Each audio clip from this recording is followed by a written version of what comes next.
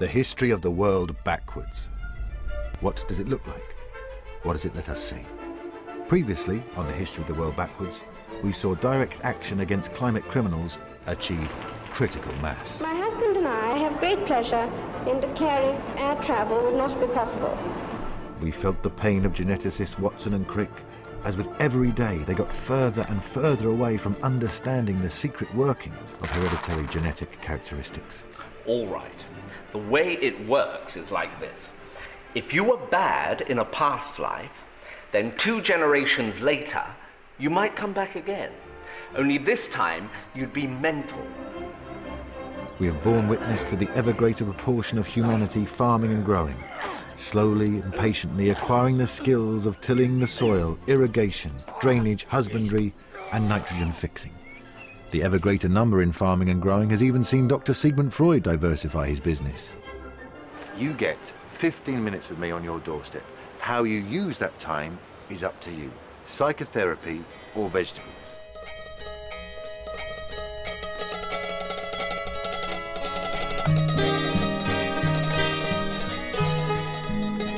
We've been headed the wrong way all through time, living in the wrong place, wrong life, traveling on the one day, going the wrong way.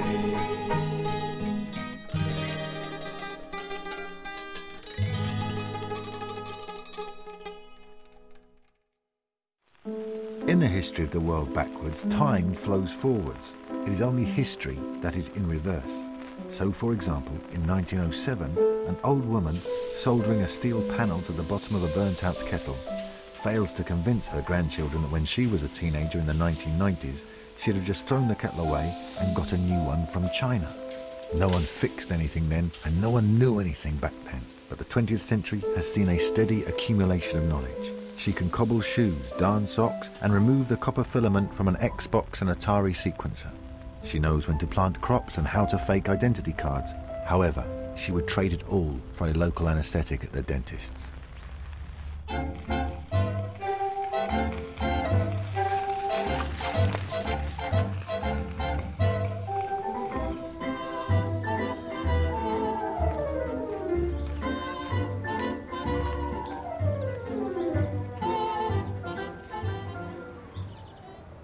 Spring green, rhubarb, courgettes, tomato, a rainbow, chard and fennel.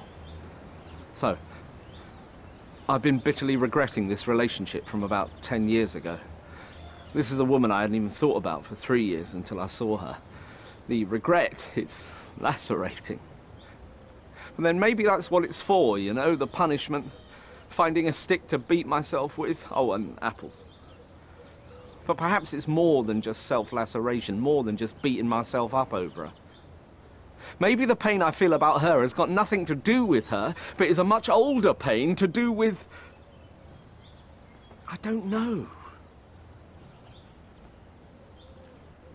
What sort of apples? Dr. Freud later visits another patient of his, a young man called Antoine, who has been driven to nervous exhaustion by his landlord and landlady, the Lavenders, who are kind, innocent, dear, sweet people, but whenever they talk, they sound sinister. What have you been doing? Oh, my wife Elaine came to visit with our 2 children, and we went to the park with the slide and the climbing frame and swings, and they're still toddlers still, so, you know, it's you have to keep your eye on them all the time. You never know what they're going to bump into.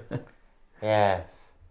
It would be a shame if one of your children were to have some kind of accident.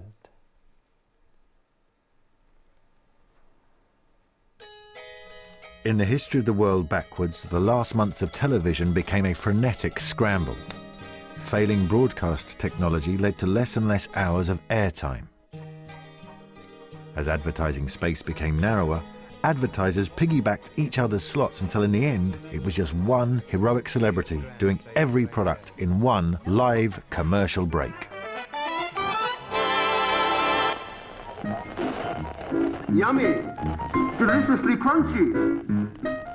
tasty. Fragrant. Who wants to play? Oh, headache. That's better. Toys, a knife, tangy, 4 blades. Oh no, it's coming off already.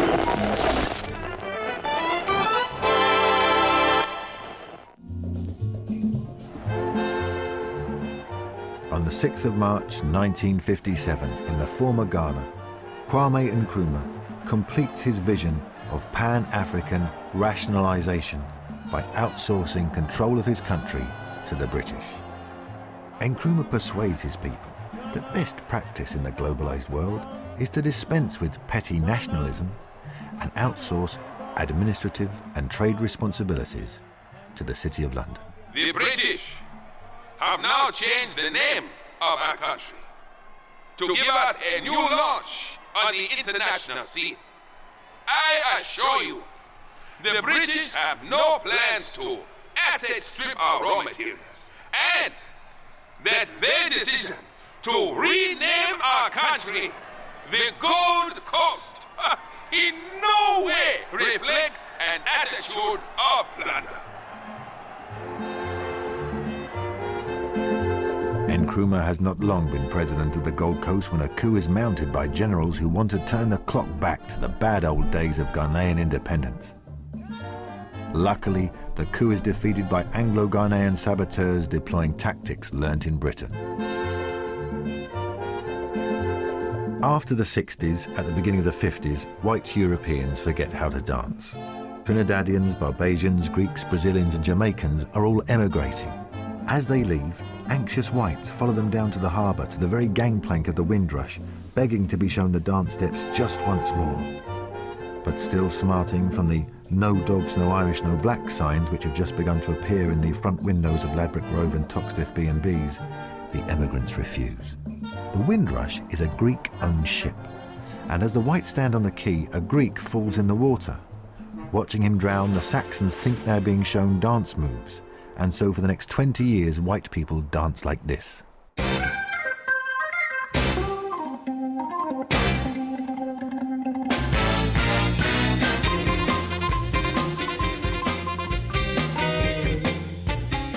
In 1979, the government, looking to plug the £40 billion pensions black hole, sets a target to have 90% of the population smoking by 1940. Through the 70s, 60s and 50s, mandatory smoking is introduced on tube platforms, escalators, train carriages, buses, the underground, planes, cinemas and classrooms.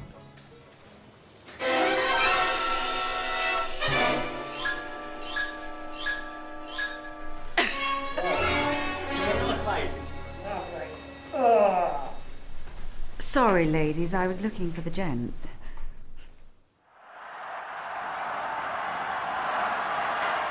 Why the wars happen? Might it not be that the leaders do not take things seriously enough? That they are not at heart serious people? I mean, why should they be? For after a lifetime of privilege, ease, and seclusion, might it not have become difficult for them to approach portentous developments with due gravity? How many of all the problems that came from the Yalta Conference was due to Connecticut aristocrat and United States President Franklin Delano Roosevelt's predilection for dressing up? And what does Roosevelt say to the prospect of Soviet influence over the Dardanelles? I am Dracula. This Roosevelt I know not. I am Dracula. Here the three great leaders at Yalta can be seen in a last-ditch attempt to use diplomacy and the power of face-to-face communication to stave off the threat of World War. Humanity's fate rests with the weighty deliberations about the balance of world power which these statesmen negotiate.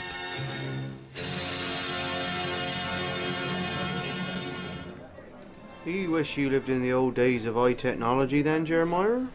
Well, your science might never solve one problem, but it created 10 more.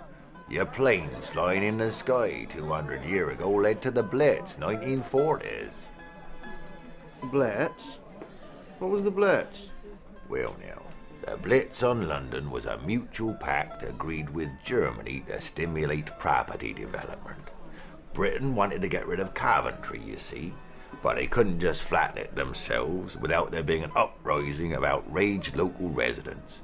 So they needed a foreign power to obliterate it for them. Germany, meanwhile, had hopes to transform Dresden, that expensive relic of the bygone high-tech era, into a more homely, Kabul-y sort of a place. So they asked the RAF to flatten that one. Were these nuclear bombs, then? No nuclear bombs since 1945. Oh, right. What happened then? Alarmed by the imminent outbreak of war, Dr. Robert Oppenheimer hatched a plan with Major Etherly, pilot of the Enola Gay, named after the orchestral maneuvers in the Dark Song. Late one night, the two men snuck into an air hangar and tiptoed past all the other bomber planes. The Tainted Love, the Don't You Want Me Baby, the Hungry Like a Wolf, the Blue Monday. And then they gets to the Love Shack and Rock Lobster, which are the B-52s. And when they arrive at the Enola Gay, the two men secretly removed uranium from all the missiles primed for use against the civilian folk of Hiroshima and Nagasaki. As war rages, people find escape from care and woe through the magic of the silver screen. It is a golden age of Hollywood cinema. After the strictures of the McCarthyite 50s, a new liberality flourishes in the 1940s. In The Searchers, John Wayne stars as a gay cowboy who rides in to save a small town plagued by poor interior design. The film charts his struggle to establish a monthly hard house techno night. John Wayne is, however, just one of the many successful actors of the talkies era who struggled to make the transition to silent films which become popular in the 30s and 20s. Silent films are a product of the Great Depression, during which depression no one feels like talking.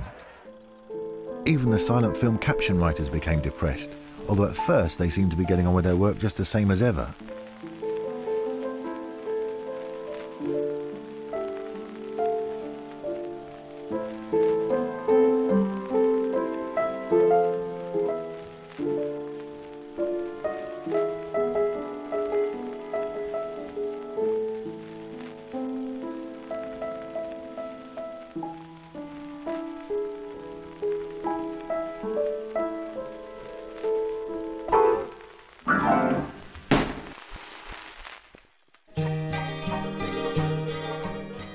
Alas, inventions do not stay invented.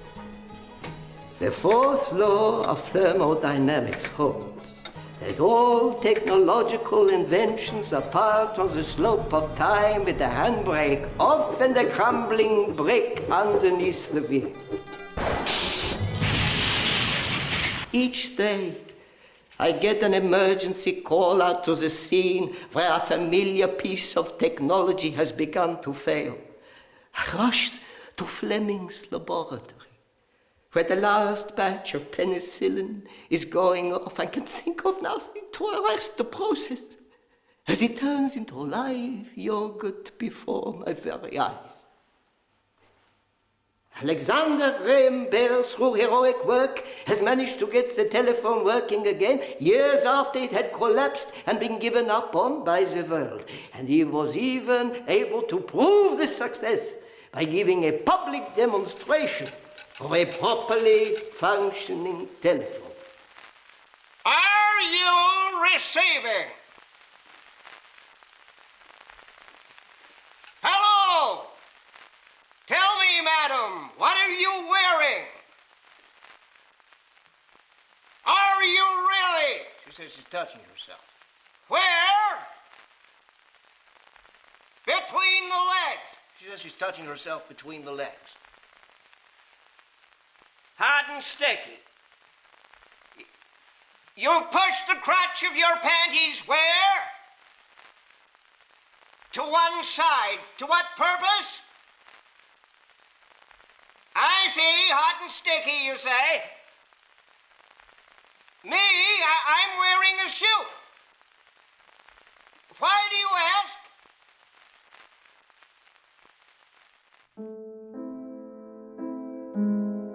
With every loss there is a gain, with every gain there is a loss. In the history of the world backwards, their concerns about population are the opposite of ours. Their worry is that population goes down year on year. their fears are of ever-falling human numbers. But with that decline comes benefits in housing, in landscape, and in food production. Those humans who have survived the population collapse of the 20th century are those with a happy genetic tolerance to BSE-infected meat and recombinant bovine growth hormone. And so man is once more at one with nature, as ranchers drive herds of infected cattle across the American plain.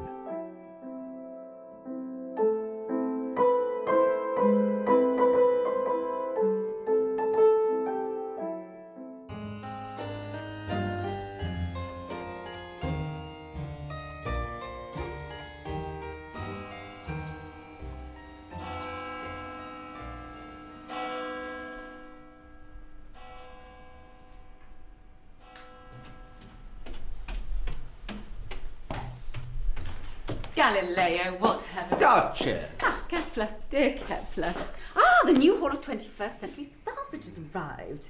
Oh, is there no way we can get this antique technology working again? Alas, no, that's quite impossible. There's no electrical energy, no power source. Right. None at all. Right. Well, these investigations we shall have to postpone, for I have lobbied the Pope about how vital your work is in stemming technology collapse and in understanding what the inventions of the past were used for. But he wants to see the good work for himself. In 1 hour, the Pope shall be here and will pronounce on whether to renew your research licence or not. I go to fetch him now. And I to escort you. I expect the floor swept and buffed. The Pope has expressed interest into my inquiry into swizzle sticks.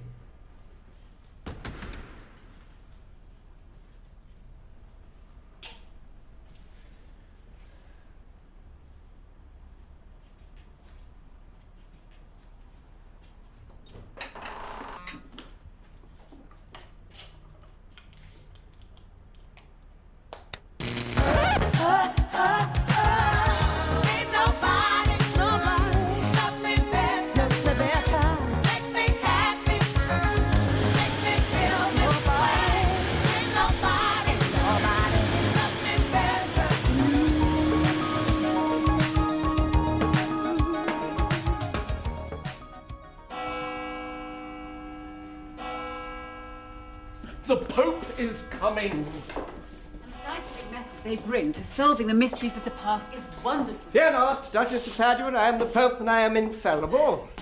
So you may rest assured that whatever I decide, it will be the correct decision. I am the Pope, and it is impossible for me to make a mistake. Hat off, I think. I meant that. People think I'm blessing them if I lift the hands up, so I've developed a whole new way of doing a lot of things without raising my hands too much. You could probably do a whole science paper studying this new system I've devised. Whoa! Oh. Let's see what you've got under the table. Yep, that all seems in order. Your Holiness, may I have the honour of introducing to you Galileo and Kepler? Yes, madam. Our work will bring glory and fame to the Church, to your Holiness, and to our patron, the Duchess of Padua, for I have reconstructed the world's last telescope. The spaceman. Imagine living in that time, Galileo.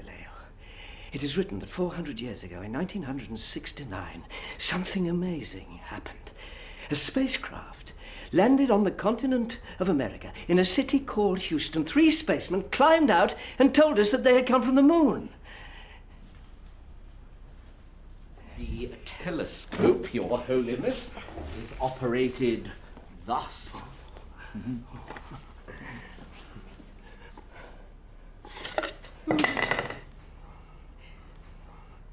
One for use, one for spare. Thank you. Well done, Galileo. You're doing great work. I am never wrong. I'm very happy to grant a renewed research license for both you and Kepler. It's wonderful work you are doing, which will vastly increase the power of the Church over her dominions. Ah! The Get Me Home device. We know that when depressed people thought, I can't go on, they would turn to this device. If they thought, I can't face going to work or going home, this would encourage them, saying, keep going, Turn right straight on over the bridge up the hill. You're nearly there. Look, a balloon. The sat-nav. That sounds like satellite navigation. Yes, Your Holiness, and with the telescope I have been tracking the movements of satellites and space stations across the heavens. There are no satellites. Everything in heaven was put there by God. Through God's creation, man in the form of astronaut. Galileo Galilei, for your sat-nav heresy you will be burnt at the stake, your entrails flash fried before your very eyes. Tomorrow, as part of our Make Science History Week. Duchess, my hand.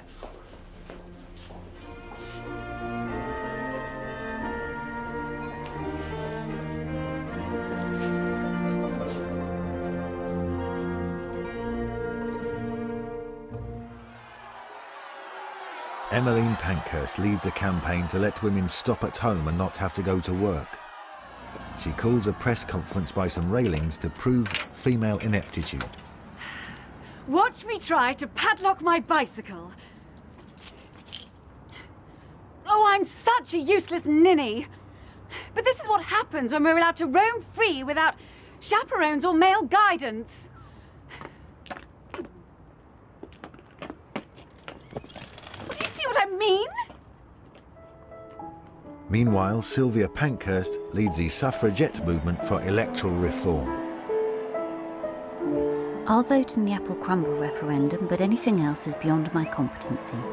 Gentlemen complain that the new practice of having to hold doors open for women is political correctness gone mad.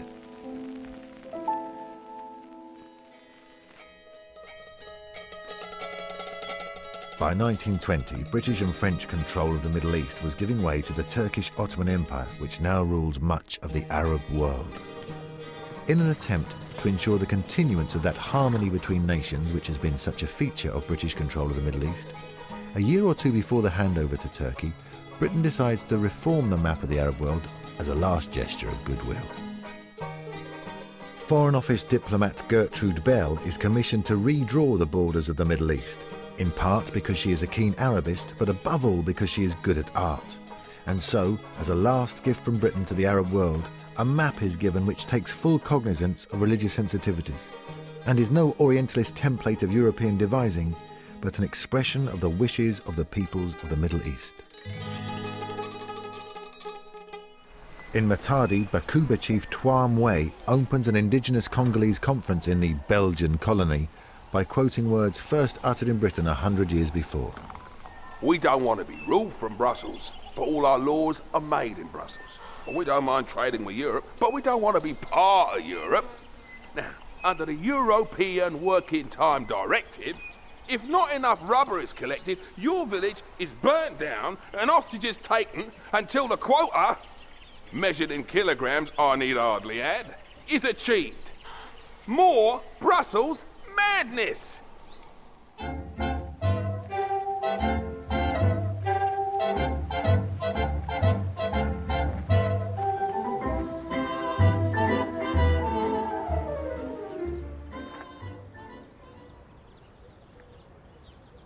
Oh dear, what has happened here, officer?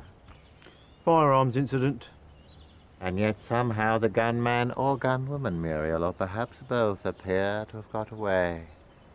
Now how, I wonder, did they do that? Well, I suppose most firearms could be hidden in a bag. Why? Hardly much bigger than this one.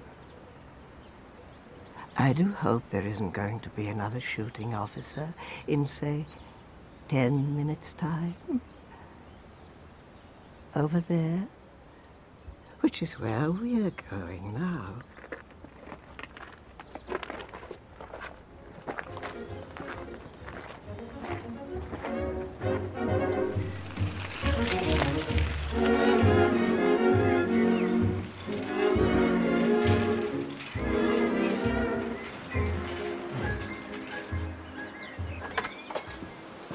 I just wanted to say that I'm very unhappy about last week's session.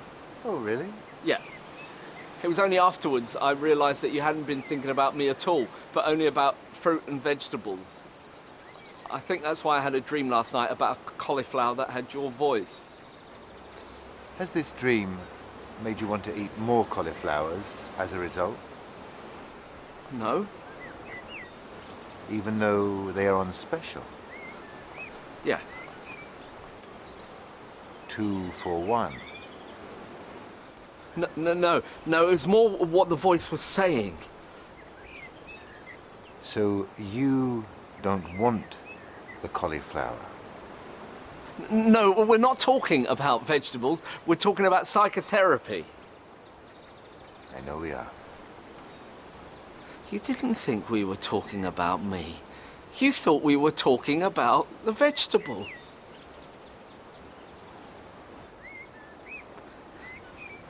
So when you don't say anything, that means we're talking about psychotherapy. In your dream, I wonder, do you recall what the cauliflower was saying? Yeah, it was a list of other vegetables.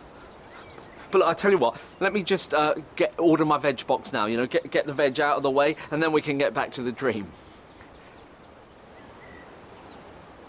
No, I'm talking about veg now. We're not on psychotherapy, we're on veg. I know we are. Well, then why are you going so slow? Just waiting to take your order.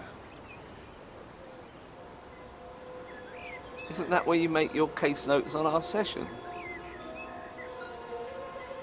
This isn't about me! It's about vegetables! I'm afraid that's all we have time for today. I've got nothing out of this! No joy! No veg!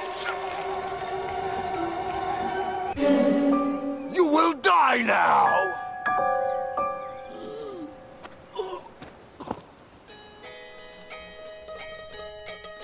Next on the History of the World Backwards, we go from the end of oil into a post-industrial world. As the oil runs out, we will see ruling elites use a dastardly system of exploitation to preserve their energy-intensive lifestyles. But we will also discover how one man's heroic struggle against this evil plan hatched by the powerful barons who control America's energy leads him to rig up the world's last ever secret bugging device.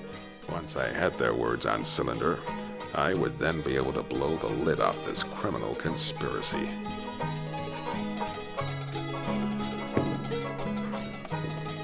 And the end of electricity means that humans now have manually to stoke the fire, heat the water, boil and scrub the laundry.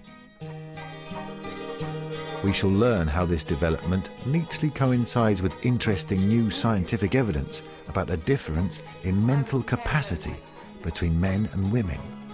What's 5 and 7? 12. Oh, that's marvellous. Well, you should be on the stage in a travelling show.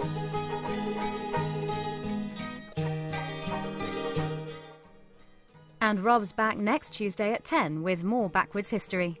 Next tonight on BBC4, Storyville's birthday celebrations continue with a Russian double bill.